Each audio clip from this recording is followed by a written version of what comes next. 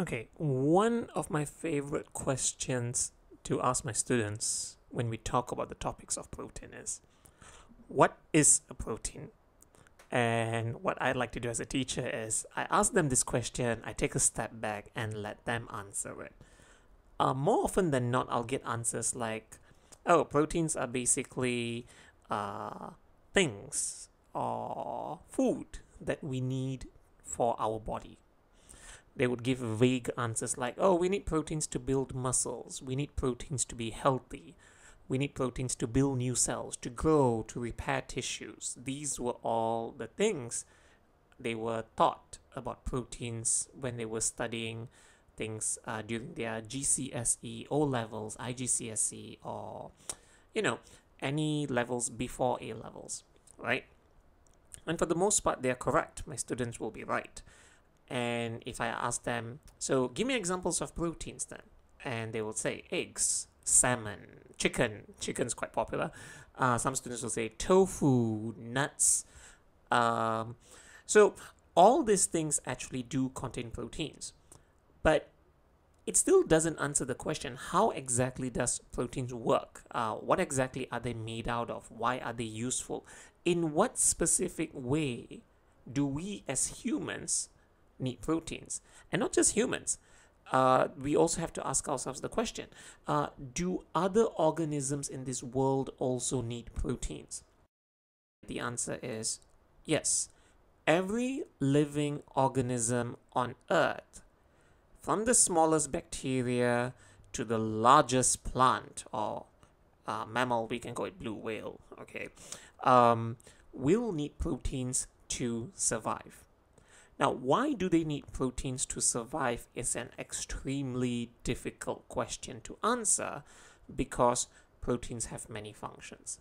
But before we dive into the importance of proteins and what they are made out of, let's do a little bit of revision. You might have seen this in your GCSE or O levels, and if you haven't, this will give you an idea of how proteins work. When you have a leaf over here and the leaf takes in three molecules, they have to take in carbon dioxide, they have to take in nitrate ions, and they also have to take in water. And when they undergo photosynthesis, they will then be able to produce these very small molecules. I'm just gonna symbolize the small molecules in triangles, circles, and squares. These are just small molecules. They don't look exactly like that. This is just a symbol. And these small little molecules are basically known as amino acids. So once the plants make amino acids, the plants will join the amino acids together to make them into proteins.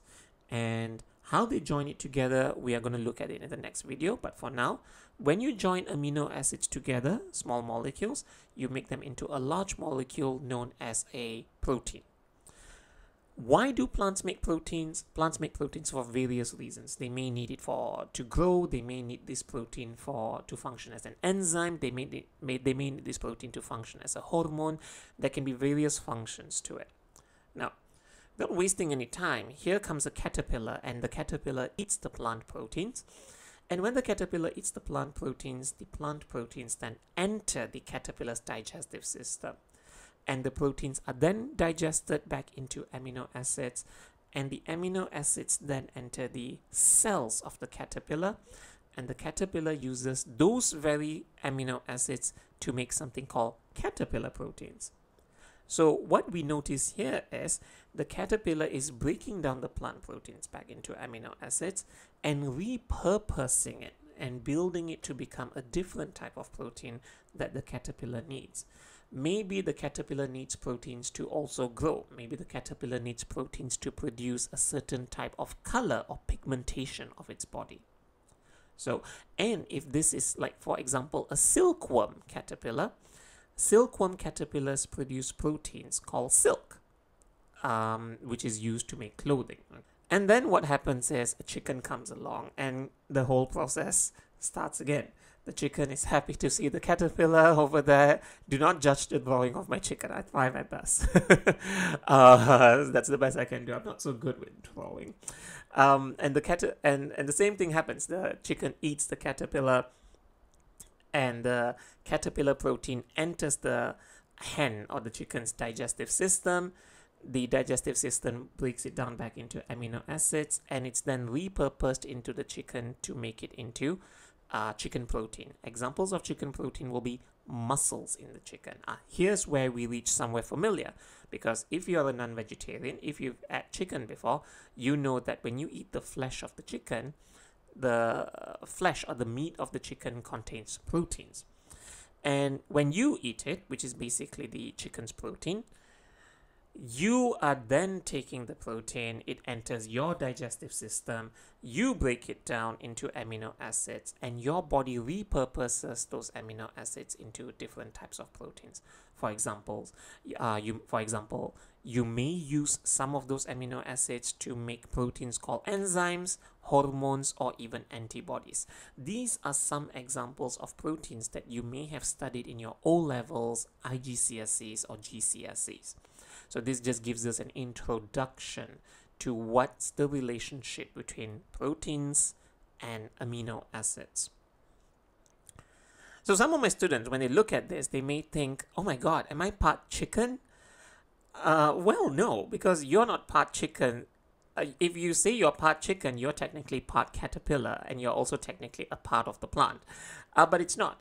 Life, fundamentally, if we just condense this information, it just basically means the caterpillar takes materials from the plants to make it into a part of its own body. The chicken takes materials from the caterpillar, which makes it a part of its own body, and we take parts of the chicken so that we can make it a part of our body as well. And that's what we do to proteins. In fact, that's what we do to a lot of nutrients, by the way.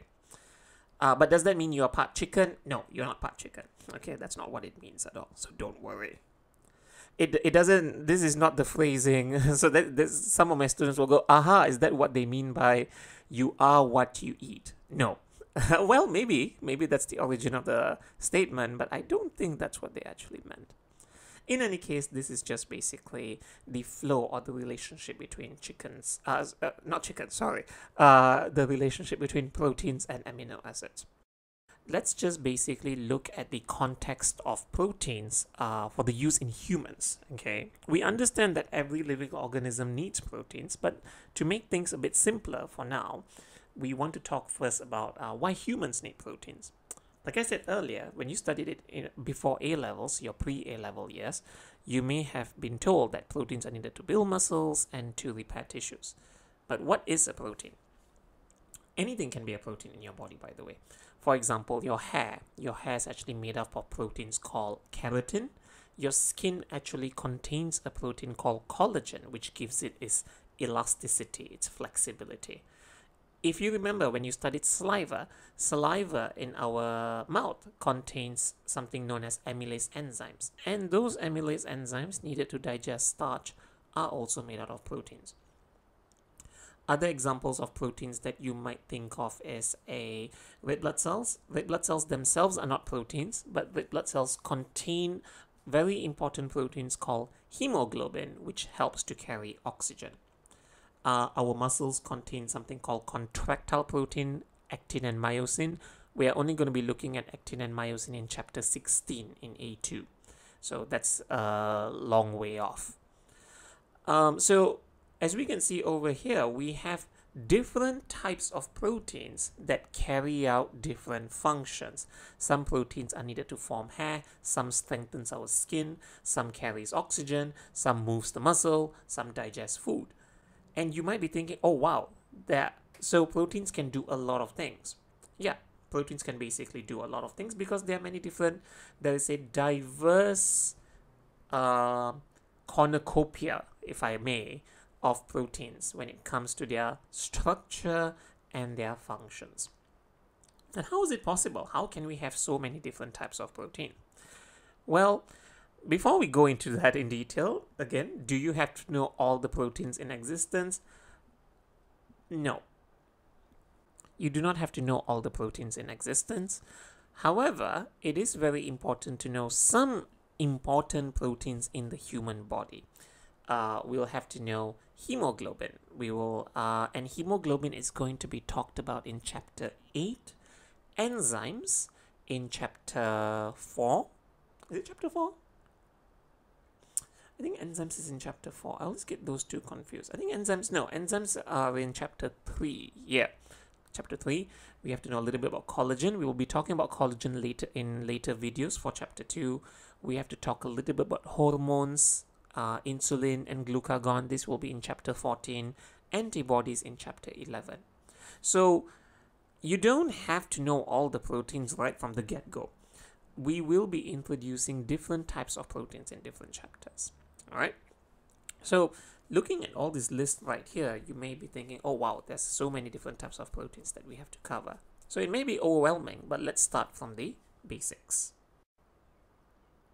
Now, if you remember at the beginning part of the video, I did say that to build proteins, you need something known as amino acids. So amino acids are basically the building blocks or subunits or monomers required to build or to make proteins. I like to use an analogy where I say that amino acids come in a myriad of Lego blocks. So if I were to just basically show you this picture over here, as you can see, there are many different types of Lego blocks, okay, of varying shapes and sizes, okay. And the beautiful thing is, when you take these Lego blocks and when you join these Lego blocks in many different ways, you get many different models. Same thing goes with amino acids as well. When you join the amino acids in many different ways, you get a myriad or a diversity of proteins.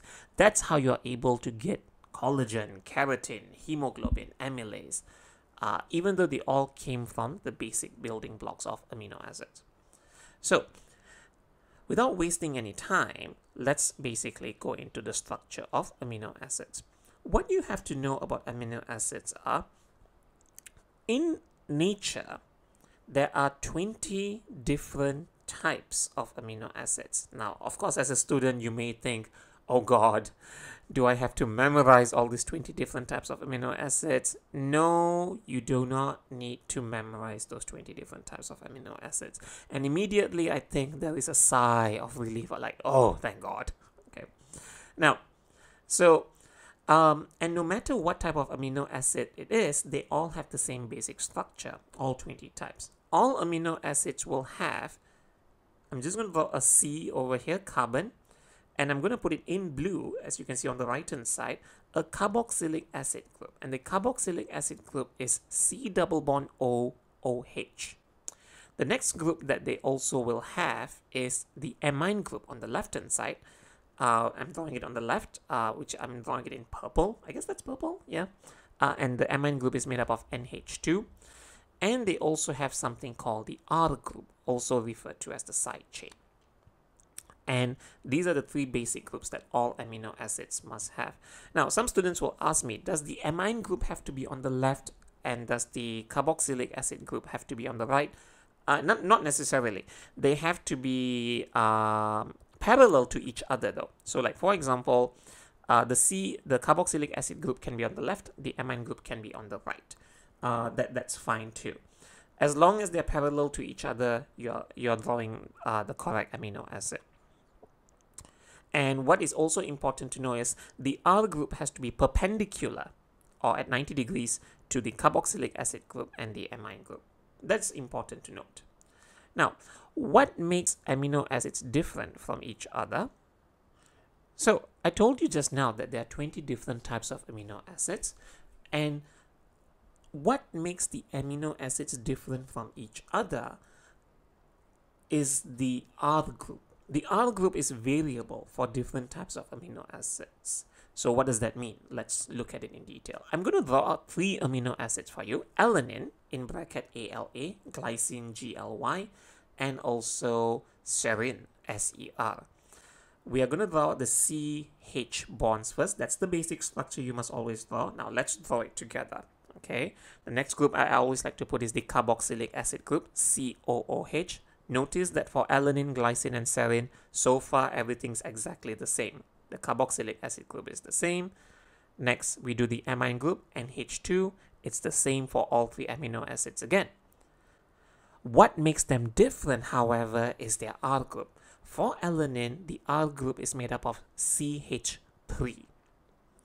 For glycine, however, there's just a hydrogen in the R group. For serine, however, there is a CH2OH group. And I'm going to highlight the R groups to show how they are different from each other. So alanine, glycine, and serine have the same carboxylic acid group, the same amine group. However, they have different R groups. That's what makes one amino acid different from another amino acid. Again, do you have to memorize each of the different R groups? The answer is no, you don't have to.